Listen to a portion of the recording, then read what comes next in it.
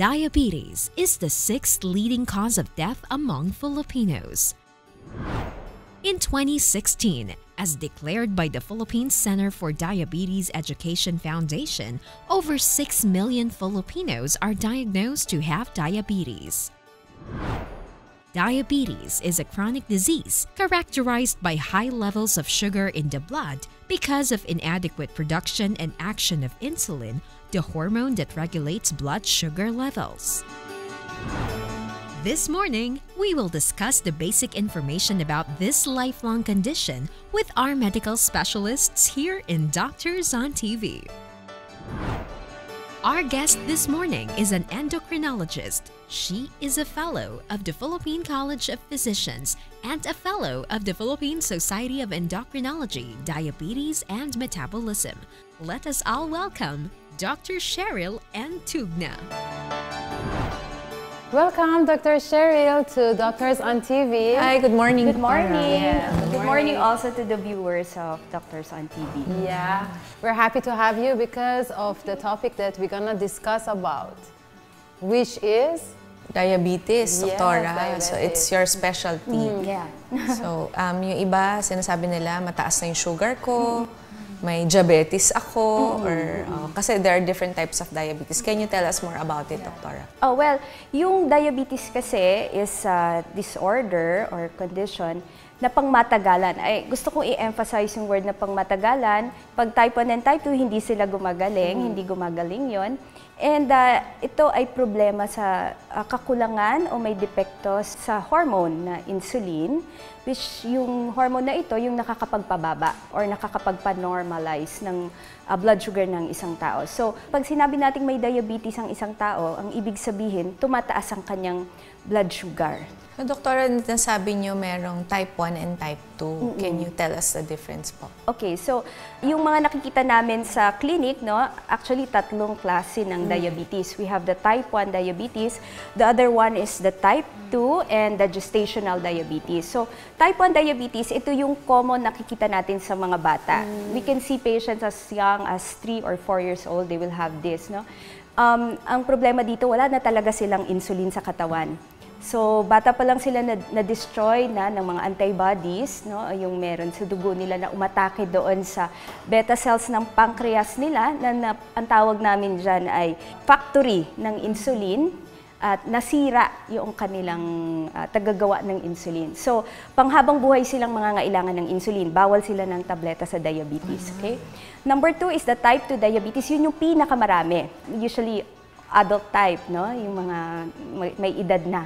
Yung mga nagkakaroon nito, but recently, because of advent of obesity, yung nagkaroon ng mga obesity, no? Yung mga sedentary lifestyle, mga nakaupo lang, mas maagang edad nagkakaroon. Minsan, kahit teenager, meron na, no? Na type 2 diabetes. Ito naman, meron sila pang insulin, hindi lang nagagamit ng maayos, o kulang lang yung nilalabas na insulin. And pwede silang gamitan ng tableta na gamot, as gamot, pwedeng tableta, pwede din ng insulin. Okay? And the third one is gestational diabetes. Ito yung mga first time na tumaas ang blood sugar ng mga mami or ng mga buntis during their second or third trimester. Karamihan, pagkapanganak, nagno-normalize na ulit yung blood sugar nila. And ang gamot lang namin din dito ay insulin sa gestational diabetes. So, pero pagkapanganak, usually wala na. Tapos na yung problema nila. meron such as like pre-diabetes. Okay, ang pre-diabetes is hindi pa talaga sila diabetic, no? Pero hindi rin normal yung sugar nila. Hindi lang umabot yung level doon sa diabetes. So, sinasabi namin na ang tao ay may diabetes na pag ang fasting blood sugar is above 100, 126 and above, no? Ang pre-diabetes is between 100 to 125 milligrams per deciliter na level ng blood sugar. They are not categorized as diabetes. Sila ay kalimitang tinatawag na borderline. Borderline. So sila lamang ay mataas ang risk or yung tsansa na magdadiabetes sa future. So minomodify din sila. Hindi sila nangangailangan pa, Doktora, ng gamot or intervention pagka ganito? maaaring bigyan ng sikat na gamot na metformin, but ang pinaka magandang intervention sa kanila is weight loss. Weight loss and Or diet. lifestyle, we call it lifestyle change kasi papapayatin natin sila sa pamamagitan ng activity at saka aayusin yung pagkain nila, no? Yung dieta nila. Diet.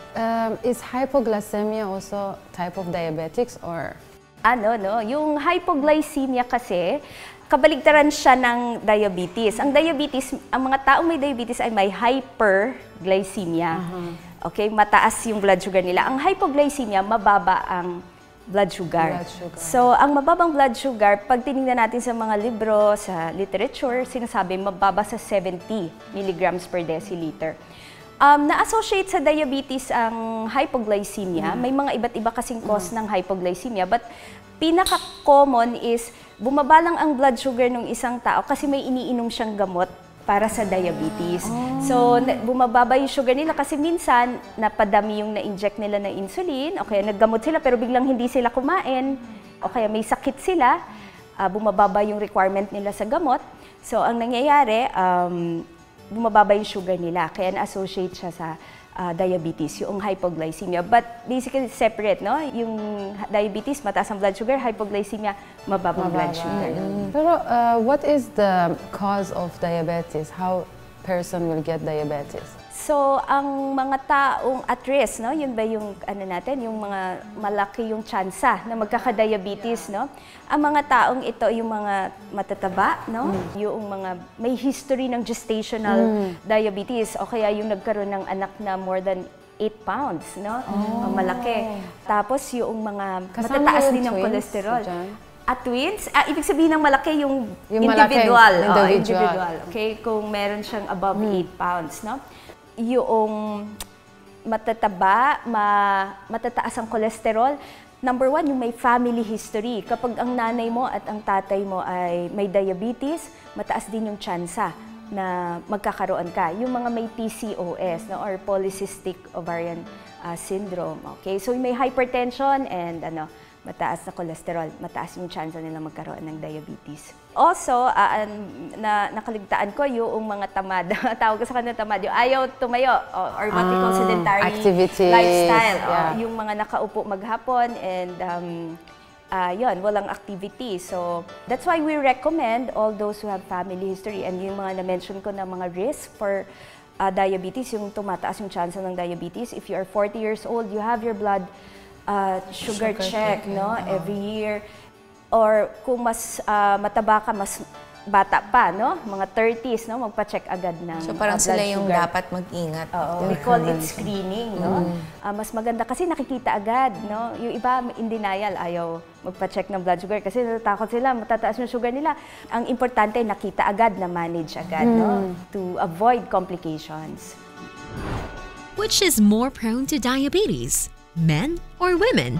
Find out the answers after a few reminders.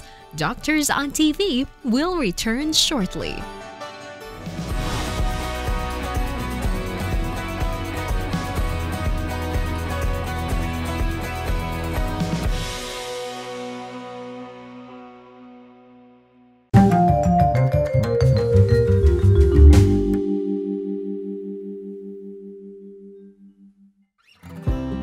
How is diabetes different from women than it is for men? Ang risk ng heart disease bilang pinaka-common na komplikasyon ng diabetes ay mas mataas ng 4 na beses sa mga babae kaysa sa mga lalaki na 2 beses lamang. Mas malala rin ang outcome ng heart attack sa mga babae. At mas mataas ang risk ng iba pang mga komplikasyon katulad ng pagkabulag, kidney disease at depression. Meron ding pagkakaiba ang diabetes sa mga babae. Ayon sa pag-aaral, mas nagkakaroon ng diabetes ang mga babae na may lahing African American, Hispanic o Latina, American Indian o Alaskan Native at Asian o Pacific Islander kaysa sa mapuputing babae. Nakakabahala ang mga ganitong impormasyon pero may ilang mga pwedeng gawin para i-manage ang pagkakaroon ng diabetes ng mga babae.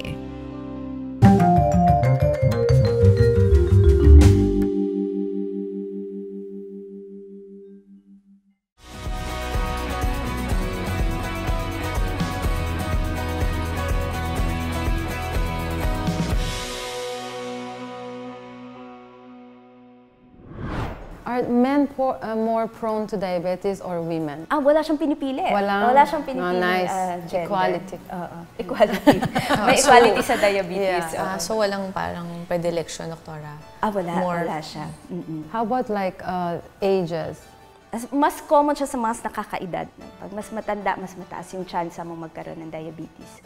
Pero how can we diagnose? So you mentioned about the screening test. Yes, Yung and gaano kaaga nila dapat gawin itong mga test na to? Okay, so ang recommended if you are mga 40 years old and you have all the risk, no, yung na-mention ko kanina for the diabetes, you have your blood sugar check, no, every year, no. Pero if you are obese, yung malalaki talaga, maybe you can do it at mas bata pa, pwede na natin gawin, no, yung checking.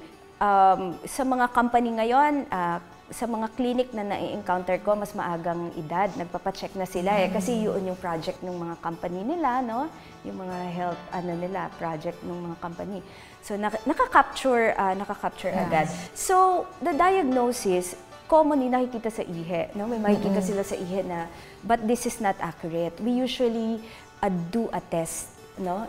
Blood test ang aming ginagamit na pang-diagnose para maging masabi na ang isang tao ay may diabetes, ang fasting blood sugar niya, yung 8 hours na hindi kumain, natulog ka, tapos magpa-check ka ng blood sugar, above or equal to 126 milligrams per deciliter, or nakakain ka above 200, but you should have symptoms of diabetes. Ang simptomas ng mataas na blood sugar ay uhaw na uhaw, gutumin, at saka ihi sila ng ihi. Lagi kong tinatanong, ilang beses ka umihi sa gabi? Yan. Kasi nabibilang nila yung gabi, naabala sila dyan, ano? Kung naabala sila, bangon sila ng bangon, ano? Nakikita, nalalaman namin na madalas pala silang umiihi. Meron din sa kanila pumapayat. So, at isa pang way is, meron kaming tinatawag na 75 grams OGTT. If you're 2 hours after mong ininom yung juice, sa mga naging pregnant na, alam nila yan. Yung may iniinom na juice, no? Yung matamis. So, yun yung ginagamit namin pang diagnose. 2 hours after nun, if their blood sugar is above 200, no? We diagnose them with diabetes. And another one would be the HbA1c, if it's above 6.5, no?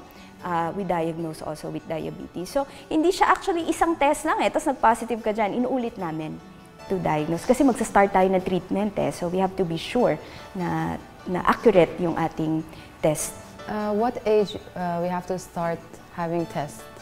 Yun, yung na-mention ko kanina, yung mga 40 years old, no? Yun yung mga recommended. But if you are obese and you felt the symptoms or yung meron ka history of gestational diabetes, you should test agad kahit younger. You can do the test. Anyway, this is just yearly testing lang naman. How it will be treated? Like type 1, what is the treatment? Okay, so sa type 1, insulin. Kasi they lack insulin. That's tapos na siya. They lack insulin, you give them insulin. So for the type 2, for the gestational diabetes, before may mga ina-allow na tablets, but for now, exclusively we advocate the use of insulin. For type 2 diabetes, pwede tayo magsimula ng tableta or may mga kondisyon na kahit early on, nagsa-start na kami ng insulin. Depende, we individualize kasi the treatment So kung hindi kasi siya yung parang, kung ano yung gamot natin dito sa taong to, ganun din sa kanya, no? Hindi, titingnan natin yung profile ng mga tao. Pag sobrang taas ng mga blood sugar nila, masama talaga yung pakiramdam nila, better to start them on with insulin kasi mas gagaan yung pakiramdam nila. Is it possible like someone has diabetes tapos after years it will be okay na wala siyang diabetes, or it's once you have it parang like till end of your life you have diabetes? Majority, pag na-diagnose ka na with diabetes, lifetime na yon. So, gumaganda lang ang blood sugar ng mga tao pag nagagamot sila. Karaniwang nangyayari yon pag nag-normal yung sugar nila, pagbalik sa'yo, sasabihin, Doktor, tinanggal ko na po yung gamot ko, nag-normal na. So, sabi mo, sige, i-check natin ulit, makikita natin na tumaas na kasi tinanggal na niya yung gamot niya. So, they have to do the treatment parang like lifetime. But in majority of the case, you have to do it. Ang tawag ko doon, may forever. Pero in your practice, Doktora, did you have any case of diabetes that they was resolved? Ang may nakita ako niyan na yung early on na mga pre-diabetic na matataas, and then when they inayos nila yung lifestyle nila, no?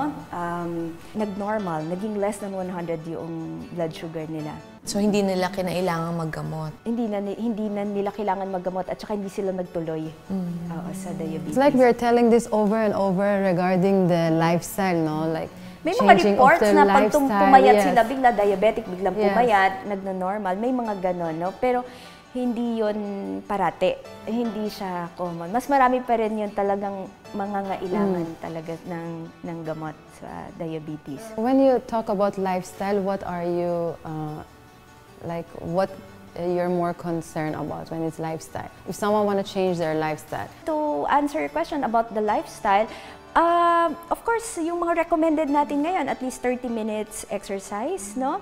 Like cardio. 30 minutes a day na exercise. Yung, I don't call it dieting I call it healthy meal planning. Okay? So, yung meal planning is pag-iisipan mo yung kakainin mo, no? And dapat walang sugar. Lahat kasi ng pagkain natin nako-convert ng sugar. Glucose, because sugar is not bad, no? Sugar is actually our source of energy. That's the reason we move, no? That's the reason we function, because of the sugar. Too much sugar. Yeah, too much sugar, no? Yun yung mali. More than what you need, no? Yung sinasabi ko na meal planning, it is actually, ang tawag namin dyan, individualized, no? For example, mas mababa ang requirement ng calories ng taong nagta-type lang maghapon. Kasi mga doktor, yung mga nasa clinic lang, no? Mas mataas pa rin ang requirement ng mga tao, ng mga athlete, o yung mas marami silang ginagawa, mas kumikilos sila. Mas bibigyan natin sila ng calories. Kasi kailangan nila yun, kumpara doon sa mga nakaupo lang. But if you're just sitting down and you keep on eating, no way for your the calories na mababurn sila, it will be stored into fat. And then you will grow, mag-i-increase ngayon yung weight natin, no? So, magiging overweight tayo or obesity. And these are all risks, aside from being diabetic or diabetes complication, also risk for the heart, no? For the heart disease, I mean, yung sa timbang. What is your recommended diet or food? When you say food planning or meal planning, what are the recommended food? For the diabetic? Yeah. So, ang recommended food namin kasi dyan, yun nga, na-mention ko kanina, kailangan na talaga natin ng dietitian because we will compute for your daily requirement, kung ano yung activity nyo, tsaka yung height mo. Pag mas maliit ka, mas mababa, okay? And then, titingnan natin yun nga, yung activity mo for the day, kung ano yung pangangailangan mo. Sa mga ang diabetic diet namin, when we recommend is 3 meals a day, 3 main meals. And sometimes we add 2 snacks, 2 small snacks, no? Because diabetic people are taking medicine. And this medicine will lower down the blood sugar. If you don't eat, babagsak yung sugar mo kasi wala kang nilagay na pabababain noong gamot mo. And it's actually what is the content of your meal, no? If you are aware of what we call yung tinatawag namin pinggang Pinoy, no? Yung plate, no? Yun yung pinaka-basic sa bilog mo, yung 8 inches mo na plate, no, kalahati nun is gulay, 1/4 is the carbohydrate. So ano yung mga carbohydrate? Rice, pwede doon ang bread, pwede doon yung potatoes, pasta, pasta, noodles, ganyan. Sa kabila, yung 1/4 naman, nandyan yung iyong source of protein, no? Nandun yung iyong meat, no? Chicken, for example, fish, no? Naandun yun sa 1/4. So, kumbaga ang common advice ko sa mga patients ko, pag kumakain ka, nagugutom ka pa, you get more on the vegetable instead of getting more on the carbohydrates, yung mga grains, no? Instead of getting carbs from the grains. Because vegetable is also carbohydrates, no? Nako-convert din yan sa sugar eventually, no? But the amount of sugar is not as high if you eat compared to when you eat, for example, pastries, not as high as that, no? If, example, you eat ice cream, hindi ganun kataas yung masyadong sugar nila.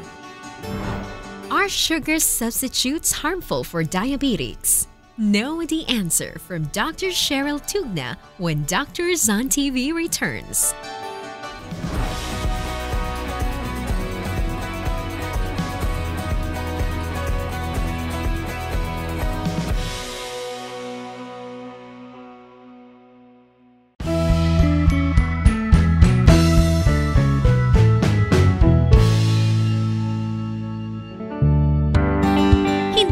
dahil sa pagkain ng matamis, kaya nagkakaroon ng diabetes. At kung maraming factors na nagkukos nito, may mga simptomas din ito na depende sa gender ng isang tao. Aside from the early symptoms, may mga specific symptoms ang diabetes sa mga kalalakihan. Mahalaga ang pagsasabi ng tapat kung ano ang inyong nararamdaman sa inyong doktor. Kasabay nito ang pagkakaroon ng healthy lifestyle para maiwasan ang mga komplikasyon ng diabetes.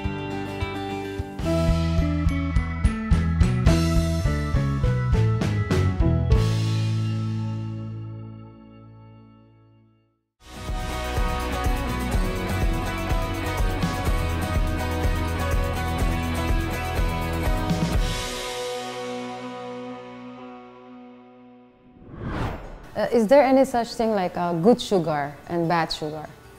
Meron kami tinatawag na simple sugar and a complex sugar. Yung mga simple sugar natin is yun yung mga nakukuha natin sa mga bad choices. No? For example, is yung mga pastries, cakes, yung mga ganyan. Yung mga complex natin is yung mga, yung usual, like from the food that we eat, the usual food that we eat, like the rice, no? Yung it's like, how about like fruits, diba? Fruits like mango, apples? We also have a limitation when it comes, because they are good source of fiber, yung mga fruits, but they also have limitations as to the amount of what the diabetic can eat, no? For example, mangga, isang pisngi. They cannot eat the whole thing because also sasabihin nila isang kaing, no? But hindi, isang pisngi lang. So, it's usually computed, no? Kung ilan yung requirement mo for the day. Kasi kino-compute natin yung mga calories, eh. Because whatever calories that you eat, it will be converted into sugar. I also see like some diabetic patients, they use stevia, like the sugar. So it's sweet. Stevia, Splenda, Muscovado. Do you recommend these types of sugar, Doktora, sa household? Yeah, pwede siyang gamitin ng mga diabetic, no? There are limitations as to the amount, no? But malalaki actually yung allowed nila eh. But yung artificial sweetener is allowed naman for the diabetic. So we mentioned, Doktora, about diseases na kasama ng diabetes. So what other diseases could you mention na causing diabetes and at the same time complicating the diabetes itself? Yung risk for diabetes, tumataas sa mga matataas ang cholesterol. Ang sakit na yun, dyslipidemia. May mga taong naka-steroids, kailangan nila, for example, may mga asthma sila, autoimmune disease, nagsi-steroids sila, tumataas din yung sugar nila. That's why we check also their blood sugar. Pero hindi ganun sila masyadong madami, no? So those are the risks din, yung mga medicine na yan, tsaka yung condition.